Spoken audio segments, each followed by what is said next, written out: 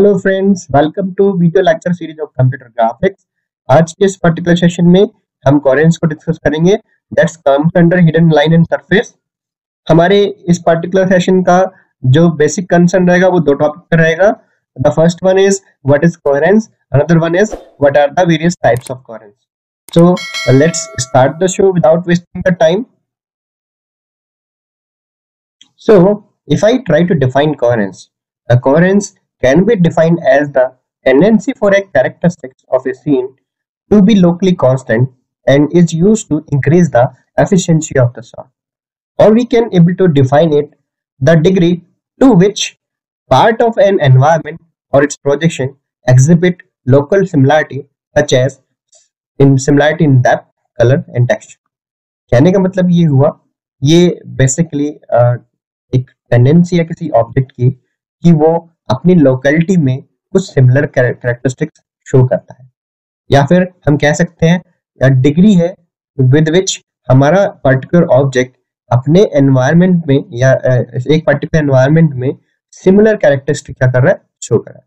Characteristics में क्या आ गई, उसकी डेप्थ फ्रॉम द आई या फिर व्यू प्लेन, व्यू से हमारी कितनी डेप्थ पे है, उसके कलर, टेक्सचर, उसपे जो अमाउंट ऑफ लाइट पड़ रही है, that can be same at certain surface. आपने रियल लाइफ सिनेरियो में देखा भी होगा कि जब हम किसी रूम में बैठे होते हैं और एक साइड से लाइट आ रही है तो portion on which light is focusing that glow more in comparison to the portion जिसपे हमारी लाइट फोकस नहीं कर रही हो। अगर मैं इसको एक सिंपल दो टर्म्स में डिफाइन करूं तो ये टेंडेंसी है किसी ऑब्जेक्ट की to show the similar characteristics around its surrounding. तो उसके लोकल में वो क्या करता है, सिमिलर कैरेक्टरिस्टिक्स शो करता है।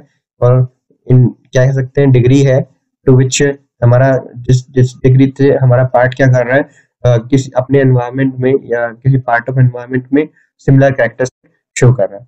अब क्वेश्चन ये अराइज होता है, how we can able to increase the efficiency of shooting. हम बेसिकली क्या कर रहे हैं, हिडन लाइन सरफेस में हमने क्या पढ़ा था। हिडन लाइन सरफेस प्रॉब्लम क्या है, टू आइडेंटिफाइंग या डिटेक्टिंग या removing that surface which is not going to be visible in our scene। ठीक है, कौन सा पोर्शन नहीं होगा, शो होगा, कौन सा नहीं शो होगा, इसके लिए हम क्या करते हैं, basically we are trying to sort the object की कौन सा आगे कौन सा पीछे।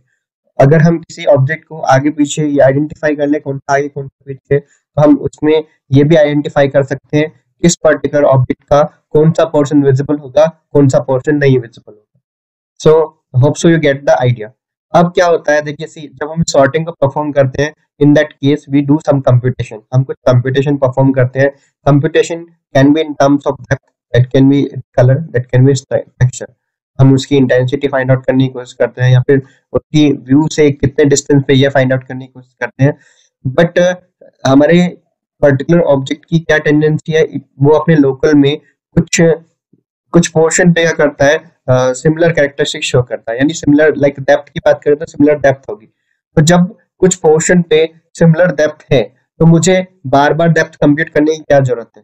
So this is how it increase the efficiency of the shot.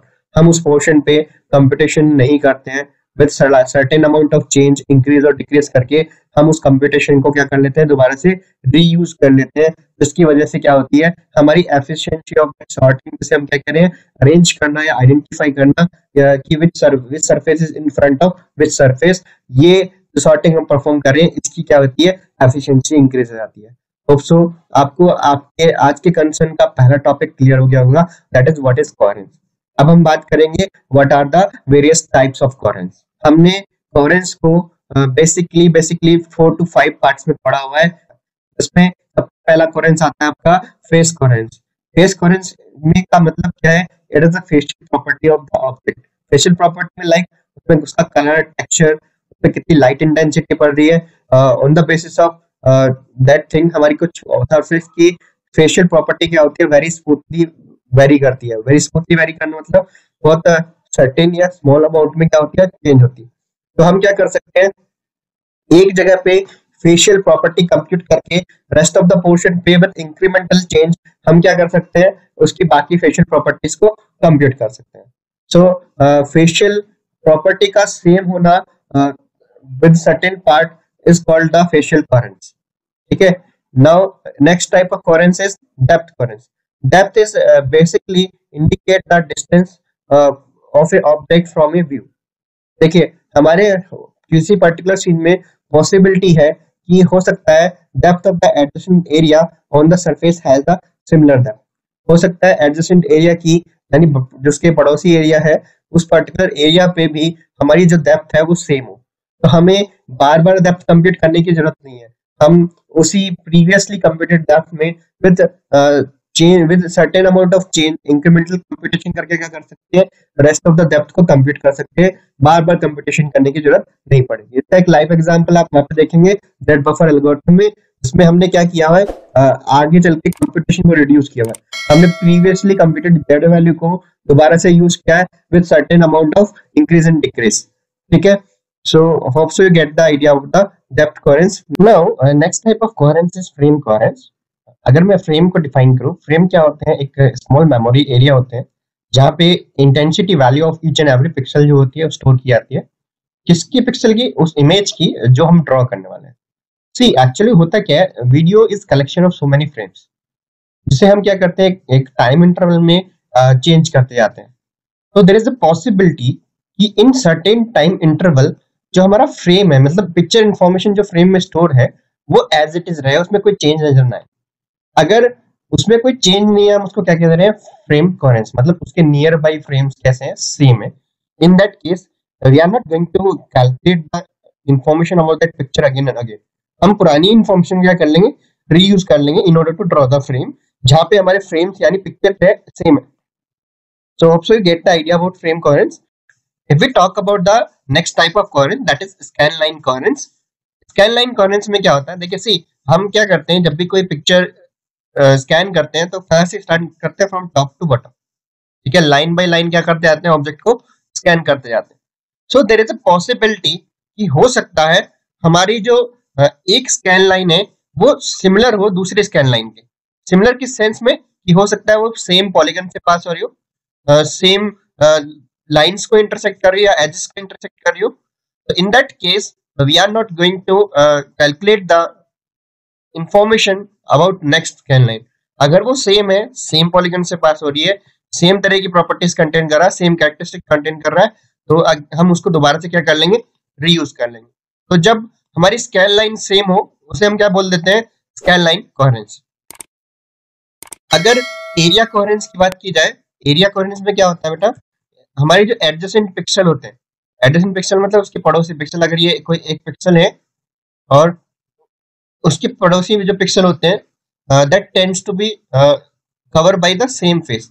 हो सकता है एक फेस से बिलोंग करते हो और एक फेस की अगर प्रॉपर्टी सेम है तो we don't have to do the computation for next pixel. मुझे इसकी इंटेंसिटी वैल्यू पता है, इसकी इंफॉर्मेशन पता है, सेम इंफॉर्मेशन इसके साथ भी क्या कर सकता हूँ, यूज कर सकता हूँ। तो such type of coherence is called the area coherence. अब मैं नेक्स्ट टाइप ऑफ कोहेरेंस की बात करने जा रहा हूँ, दैट इज ऑब्जेक्ट कोहेरेंस। अगर मैं ऑब्जेक्ट कोहेरेंस की बात करूँ, ये क्या कहता है, if objects are separated from each other, यानी ऑब्जेक्ट क्या है, एक दूसरे से अलग अलग है, that is they do not overlap, मतलब एक दूसरे पे क्या है, ओवरलैप नहीं हो रहे। अगर डायग्राम से समझने की कोशिश करें तो ये कुछ केस है, एक ये पॉलीगन हो गया और एक और पॉलीगन में ले लेता हूँ यहाँ पे, एक ये पॉलीगन हो गया, दोनों कैसे हैं, सेपरेट है। और अगर ओवरलैप होते तो कैसे दिखते हैं, ये सेम पॉलीगन इस तरीके से दिखता है मुझे, एक पॉलीगन ये हो गया और एक पॉलीगन क्या हो गया, ये हो गया। ये क्या कहलाता है, ये ओवरलैपिंग कहलाती है।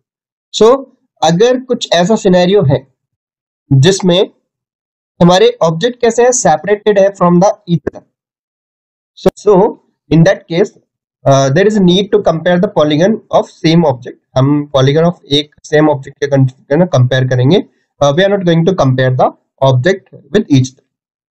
ठीक है, तो ऑब्जेक्ट कोहेरेंस का मतलब क्या है, सेपरेटेड है, दो सारे एक जैसे ही नजर आ रहे हैं। देखिए ओवरलैपिंग होती तो कंपैरिजन की नीड थी, अदरवाइज कंपैरिजन की नीड नहीं होती।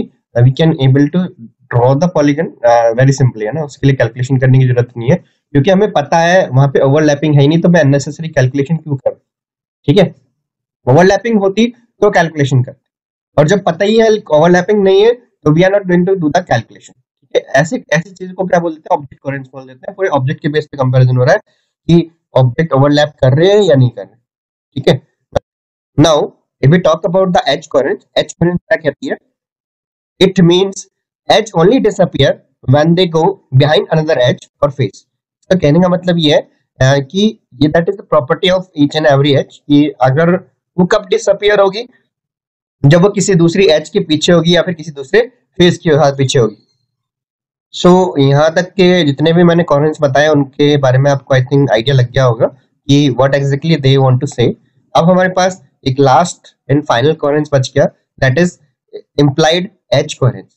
इम्प्लाइड एज कोहेरेंस क्या कहता है कि अगर मेरे पास दो लाइंस है और उनके मुझे एंड पॉइंट्स पता है, in that case I can able to identify the intersection of those two lines.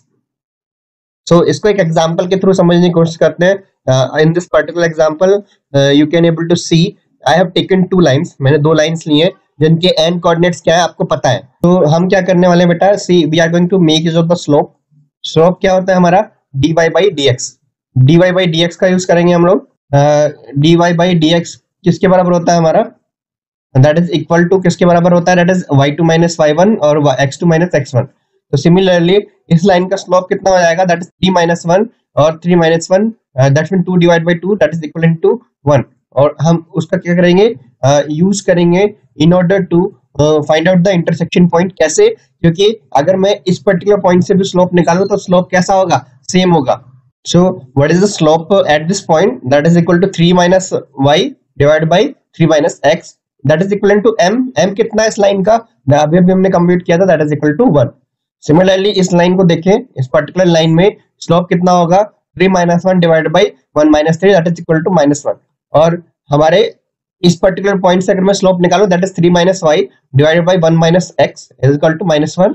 Minus 1 क्यों किया, बिकॉज स्लोप क्या आता है इस पर्टिकुलर लाइन का सेम होगा। Now we have two equation, हमारे पास दो इक्वेशन आ गई है। इस इक्वेशन, पहली इक्वेशन का हम यूज करेंगे तो what we get, x is equal to y।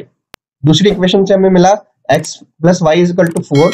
अब मैं इसमें क्या करूंगा, थर्ड इक्वेशन में जो x is equal to y आया था इसको पुट कर दूंगा। So from here what we find कि x इज इक्वल टू 2 और x किसके बराबर y के, तो y भी कितना हो गया 2। सो होप सो आपको ये कोहेरेंस क्लियर हो गया होगा और क्या होता है ये पता लग गया होगा। Thanks for watching the video.